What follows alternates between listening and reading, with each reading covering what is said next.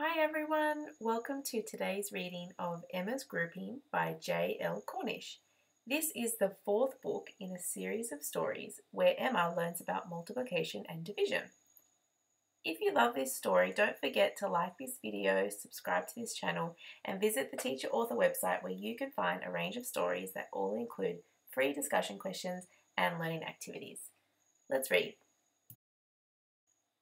Emma was a little girl who loved challenging her mind. She always loved to learn about whatever she might find.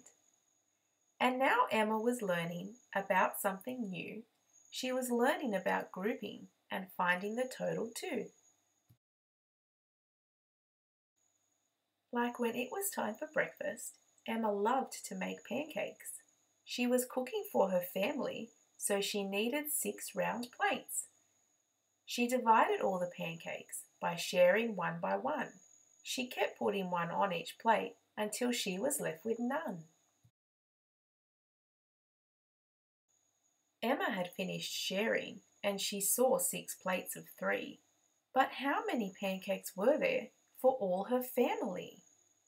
She looked down at the groups and knew one way to count. She counted each pancake one by one, so 18 was the amount. Later, she went to the shops to buy some fruit for snacks. She grabbed some juicy strawberries that were inside little packs. Emma saw that each pack had 5 berries inside. There were 4 packs in her trolley, so she had 4 groups of 5. She could count each berry one by one and find the total without doubt. But could she use another way to work the total out? Instead, she could count by 5s and skip count all the packs. 5, 10, 15, 20. 20 strawberries for snacks. That afternoon she went outside to pick some of her peas. The plants had grown so very tall since they were tiny seeds. She could see all of the peas were planted into rows.